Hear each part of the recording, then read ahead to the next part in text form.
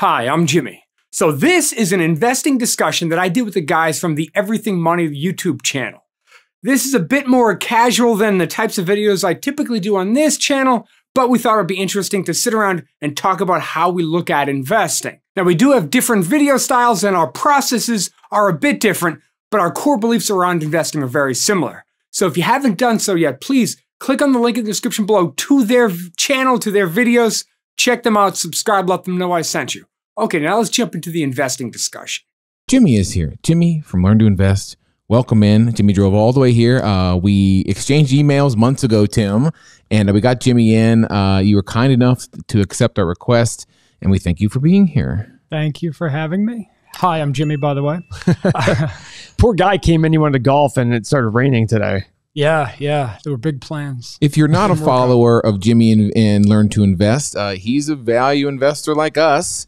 He is very analytical, incredibly intelligent, as we know. And your dad was in this game years ago. And so we wanted to sit down. And how many subscribers do you have now? 225,000. Yeah, something like that. They have a big channel. Yeah, three times ours. That's great to hear. Jimmy will be launching a Patreon in the very near future. And obviously toward the end of the video, we'll describe where we're going with our community. But in general, our fans were definitely asking to do this. They wanted to hear the two of you talk. Paul is very much a mindset teacher. When it comes down to numbers, he has been teaching me for the past 3 years. I've had a front row seat of learning from you, Paul, about how to invest, how to be disciplined. And really, I have this little Paul on my shoulder when I think I want to make poor investing decisions. But Jimmy, Paul will definitely chime in, but talk about your path to becoming a value investor and why it speaks to you.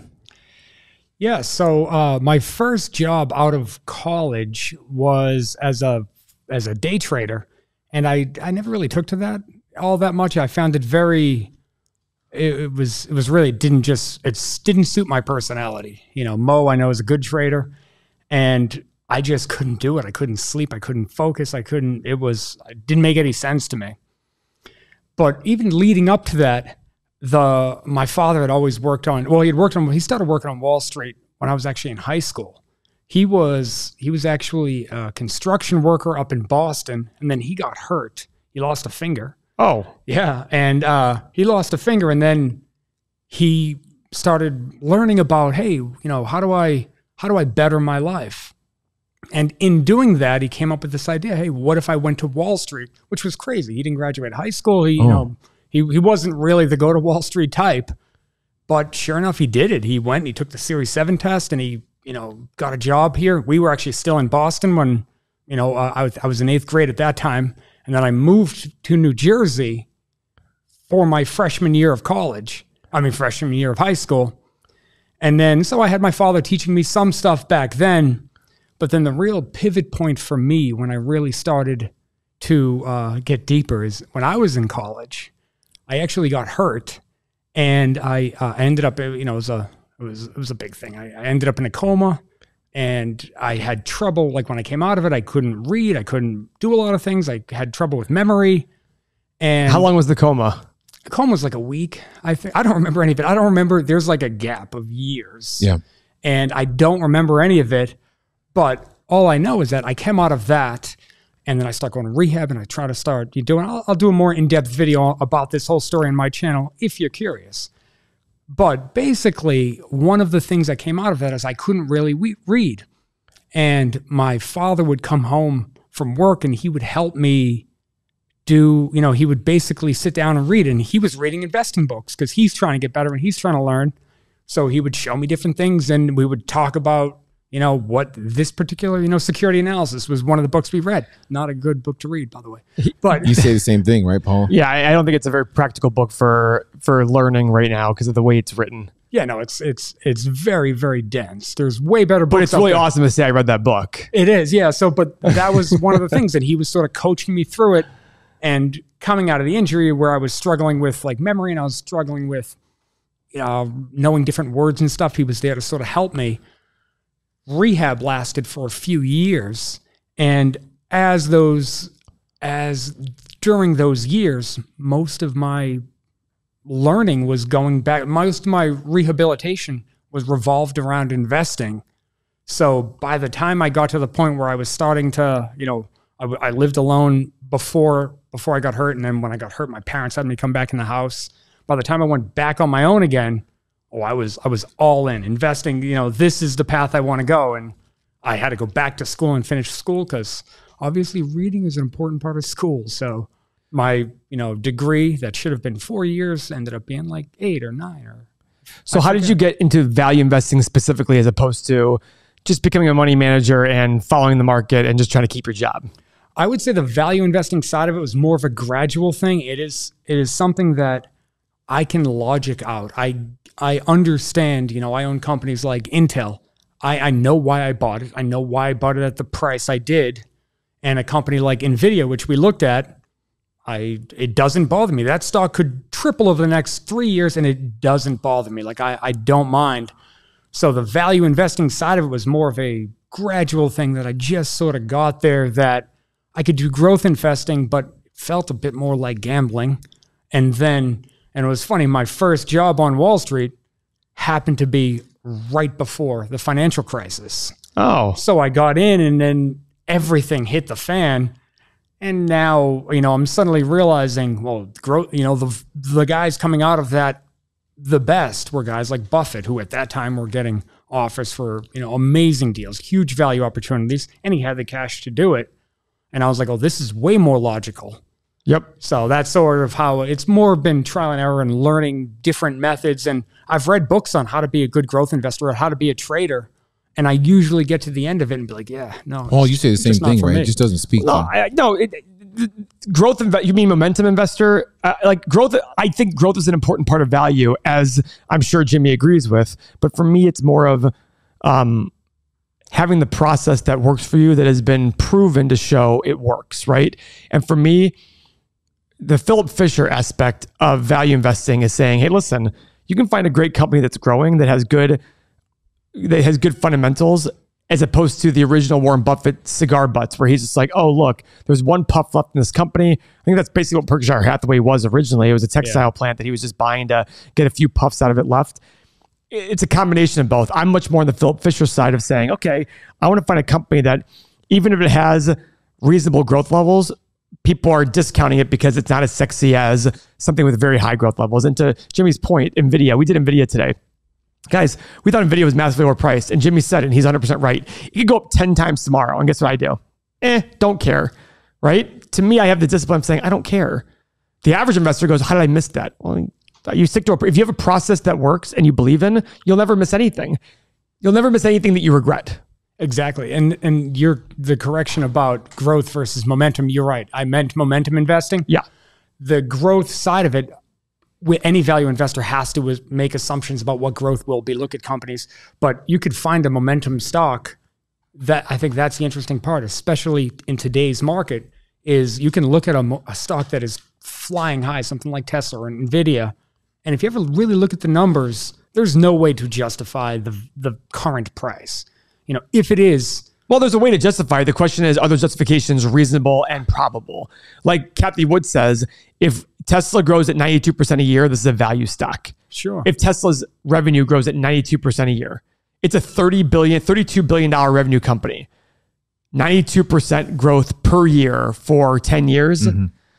Yeah, no, what is obscene. That? Yeah, that's totally obscene. It's doubling every year for 10 years. Give me a break. So for our new investors out there, I had to learn from Paul this idea of discipline, and sort of making disciplined decisions, which we're now doing, with our diet, trying to get down on our weight. And I'm using sort of your teachings, Paul, like in all aspects of my life, like buying half and half at the store or buying my stupid magic cards. But are you incredibly disciplined person where you're not going to fall victim to some of the more exciting plays that are out there? How did you get to this where you're at today? Disciplined. Yeah, I would say that I'm fairly disciplined. I mean, I try to be, most of the time. From an investing standpoint, I think it's much easier because I've seen it, like I like to get up early and I try to get up around 5:30. Oh, Jesus Christ. Well, I'll get up, but for me, frankly, at 9 o'clock at night, like my brain checks out. Like I've gone to edit videos at night and I'm like, yeah, no, I'm making too many mistakes. I'd rather just go to sleep now, get up at 5, and I'll be You know, I wake up very fast. I don't drink coffee. 9 o'clock, my night is starting to go to like 11:30, 12 o'clock is basically when I'm going to bed. Yeah. Yeah, no. But I'll sleep till 7:30. Just be like, listen, I need my 8 hours of sleep. For me, 8 hours is important. So, and I'm a very big believer in that. It's just for, I think Seth agrees with that. Yeah, for sure. So like, but how is your discipline transformed into like not buying? We get a ton of the people in our community, the Everything Money community, our Patreon. A lot of people say I watched other videos of the YouTube experts. I got burned by buying, by being undisciplined and buying stocks that seem really fun. AMC and short squeezes and diamond hands. Paul, you have diamond hands. I do. And Ape Nation and all this absurdity. And so why are your viewers drawn to what you're giving them, and how do you keep them from staying away from that? Well, I think a lot of the discipline, you know, comes from being confident with the process. I know you guys talk a lot about the process. I think that, you know, my discipline in my personal life, like I grew up playing hockey, and I made it a point to practice by myself every day. And if we had a game, the game might be at night, after practice, I would go practice stick handling or skating or going backwards or whatever it was. I would practice every day. And I always wanted to do it because my thought process was that if the guy I'm playing against is practicing 3 hours a day, then I should be doing it 3.5 hours a day. And that's how you get better. And then I think that sort of discipline, rolling that into investing, if you legitimately go back and study the history of the stock market, or just watch it for a really long time, and I've had the advantage now of watching it for a while and also studying the history of it, and it becomes clearer that if you remain disciplined, you know, everybody's, you know, all these YouTube guys are brilliant when the stock market's going up, but when things hit the fan, you know, I own a couple stocks, just a handful that I found in this, what I believe to be an overpriced market. If the stock market drops 30% tomorrow, I'm not selling a single one of them, and I'm trying to get cash to buy more. But that comes from, you know, knowing your process and knowing what you're looking for, and then don't violate those rules. You know, and that's, you know, for me throughout my life, that's the things I've tried to get better at. You know, sometimes I'll get up, you know, going back to getting up early in the morning. I've done that even on vacation, just because I don't want to break the rhythm. I'll get up and read just because I refuse to throw my schedule off and mess up. I'm afraid that when I go back to work or when I leave vacation, whatever it is, I'm going to somehow mess up my discipline. So I much prefer, here's my process, here's what I do. You know, we're just going to live with that. Yeah, we talked about our processes on the show. We looked at stocks. You know, we use our 8 pillars to screen for stocks. Mm-hmm. And Jimmy, you go really deep into learning about the companies. A lot sooner than we do is the point. Yeah. How can an investor sort of marry these two ideas of an initial screener and then a deep dive? Like we've actually recorded with you and shown you our process, which I think is probably surprising to you. You know, how quickly we can get a look at a company and either get interested or uninterested in it pretty quickly. So how can they marry the 8 pillars and your steps moving forward about looking at the 10K, listening to conference calls, really getting after it? Like, you know, do you think your viewers would be open to learning about this or incorporating the two? I think so. I think that frankly, I think that the two processes are very complementary because they're simply looking at stocks in different points in time. I've watched videos where, Paul, you'll analyze a stock and at the end of it, you'll say, okay, go do the research. The research process that I came up with for the video that I did on my channel assumes you identified the stock. Like I skipped the whole screening part, and I went, so, okay, here's a company you like. Question is, do we buy it? Is it a good company? And I think along those same lines, it's funny because in the video, I talk a lot about, okay, you're reading about the business, right? You read the business section of the annual report. That's usually where I start with a company I know nothing about. That section of the annual report tends to be quite good as far as they break down the business. It's usually somewhat simple. If it's not simple, toss it. Just get rid of it. But if it is simple and you like it and you read about it and say, hey, I can envision in 10 years, this is going to be a really good business, or this will continue to grow, or this will still be valid. You know, something like Coca-Cola probably going to be here in 10 years. It's unlikely it's, not going to blockbuster, not so much. So I think that the thing that I focus on in my process is you're looking for a reason to eliminate the company. So you read the business and you're looking for, this isn't any good, toss it. Because then as you screen for different companies, you might go through 100 total companies. You screen and the screen kicks out 10 that look interesting. And then you go through the process that I have, and that process, your goal is to kick them out. You should only end up with 1 or 2 after that. But the 2 that you end up with are good companies that are, by the time you get through the entire process, they're priced good, where you want to buy them, why you want to buy them, what you expect of them in the future, what their competitors are doing.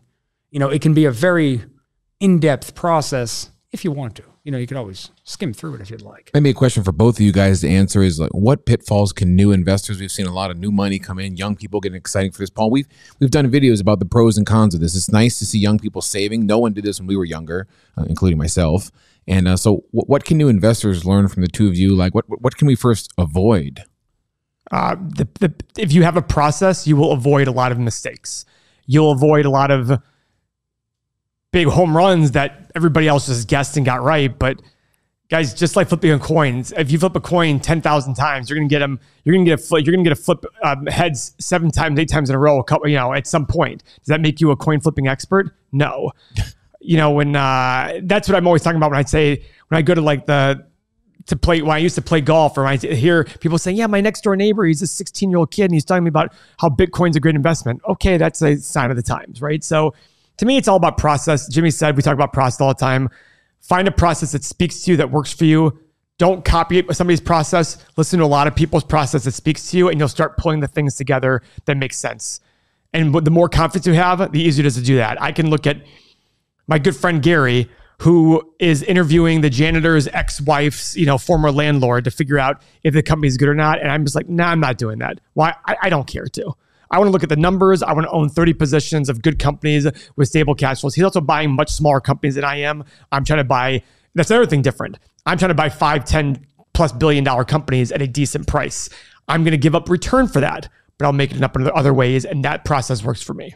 Jimmy, what do you tell new viewers to how they can succeed and avoid? What should they be avoiding? It's very similar to the way Paul explains it. I think do the research. When you first asked a question, my thought was you got to do the research.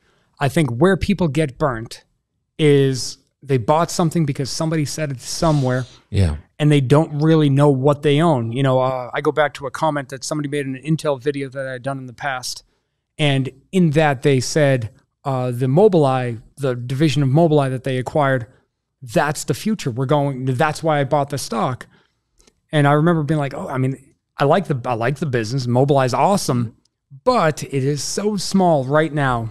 Have you ever stopped to look at what about the other signs of business? Because I personally like Intel, but if you didn't like the other lines of business and Mobileye, you're right, it's going to go gangbuster. The stock's probably still going to go down. The business is going to go down if you're not right about the whole business. So I'm a big fan of do the research. And I think the simplest way to do that is, let's say somebody has a portfolio. They look at their portfolio and go stock by stock. Why do I own this stock? Can you explain to somebody in 30 seconds why you own it and what would make you get rid of it? People often ask me, when do I want to sell a stock?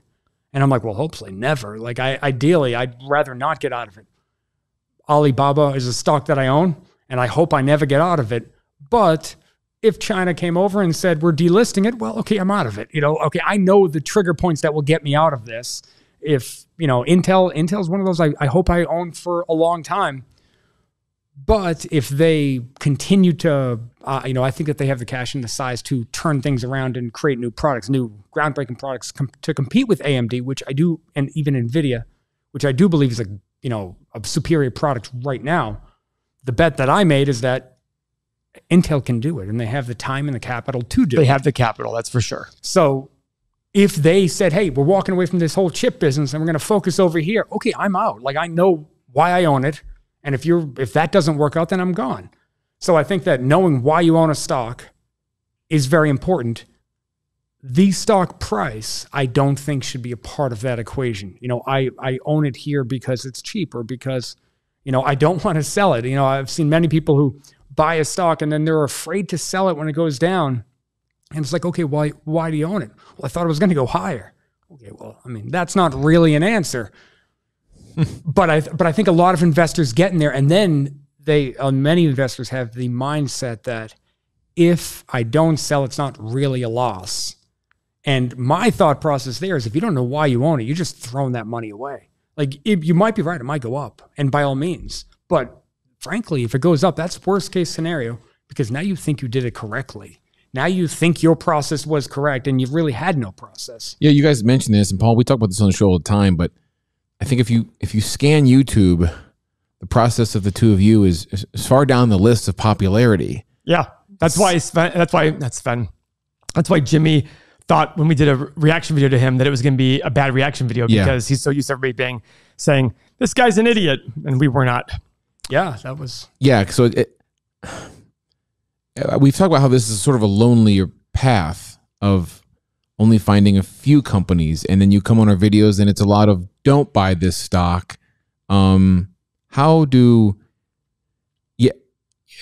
how should people be thinking? I mean, you find the competitors on YouTube that if you want to buy momentum, find a momentum process that works. Don't just find one that's like, oh, I like this company. No, there's great momentum ideas out there, including moving averages, including the complete turtle trader. Find a momentum process that works. If value doesn't speak to you, I get it. Find momentum, find a process that works for momentum, because there are great ways to make a lot of money in momentum trading. But if you try to confuse, in my opinion, mixing a business with momentum it's oil and water. I don't think they work together. There are a lot of successful traders who mix fundamentals with trading. I don't get that. That doesn't speak to me. Find something that speaks to you. Jimmy, where's your channel going in the future here? You got a lot of subscribers. Folks love you. A lot of our fans love you. That's why we had you on. So what are you foreseeing for Learn to Invest in the next coming years?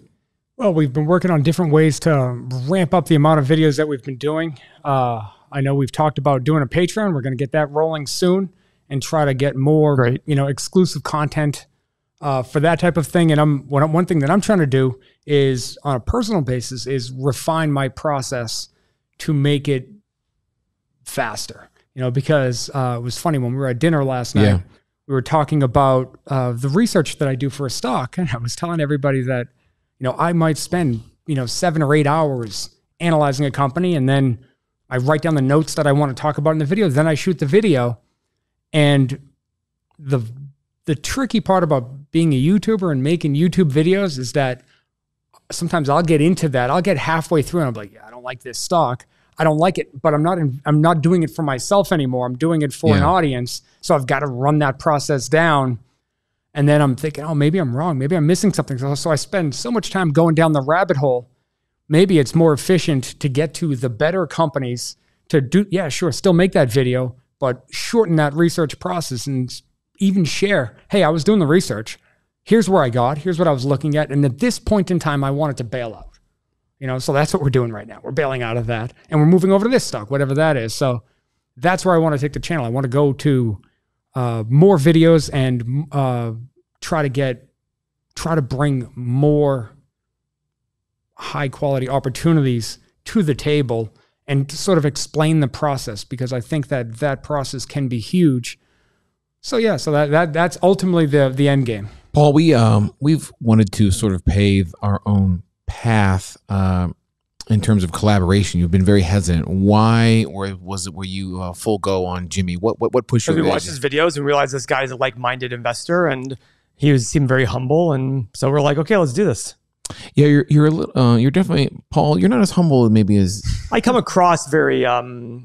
Mm-hmm. And what's the term I'm thinking of? Jimmy, how often are Sexy? you I'm not going to say the term. insulting your viewers? No, I'm kidding. What is the term? I don't know. I blanked out when you went to describe it. I try really hard not to invest our viewers. Because frankly, I think that the person who's buying Tesla at the very top, is not the one for you. No, it's not even that. It's not even, I don't even look at it as he's a fool. I look at it as he doesn't know better. Misinformed. Or she doesn't know better. Yeah. Yeah. It's a, oh my God, I heard about this. And if you look at the chart, you know, why I think people are inherently short-sighted. So they see it skyrocketing, and the only logical move is to keep skyrocketing. I see that same thing skyrocketing, and I'm thinking, ooh, this is going to drop. Yes, exactly. There's a problem coming just because it can't keep up forever. This is a hard mindset to switch over to, is like thinking your way. So, well, folks, if this resonates with you, obviously, we'd love for you to subscribe to both channels, Learn to Invest, and Jimmy and his new Patreon coming out. You can join the Everything Money community and talk to our 6,000 Discord members that kind of talk all like this. Yep. And so if you felt alone out there, especially your community, if you felt alone out there in your investing journey and you might be confused about sort of this high-end process, this is my job, is sort of bring your questions to these guys. But if you feel lonely out there like I did, join these communities, and we assure you that both will provide a level of confidence and process. And going back real quick to the reason for the Patreon, I think one of the advantages that I haven't really taken advantage of as much as I should, one of the reasons I want to do the Patreon is for that interaction where you do a Discord and we can all get together and talk. Absolutely. And every day jump in and, spitball ideas. I would be, foolish to think that my ideas are better than everybody else's. I always tell people, my guys with 6,000 investors in here, I'm not the best one. Exactly. There's no way I'm the best one. There's a million good ideas out there. Some of the best, even investing ideas I've gotten, when I bought Intel, I bought that from one of my friends who said it. Like there's, you're welcome. So I think that's one of the reasons I want to do it. I think that community, the interaction, listening to other people and then doing your own research is the name of the game. That's our take. Follow Jimmy and learn to invest. Join his Patreon, join the Everything Money community, and you can get our software. And hopefully we can do this again, Paul. This will be great. We will. Thanks for watching, guys. Follow a thumbs up on the way out. Thanks, Jimbo. And thanks, Jimmy. Thank you guys for having me. See you around, man. Appreciate it. Awesome. Thanks, guys.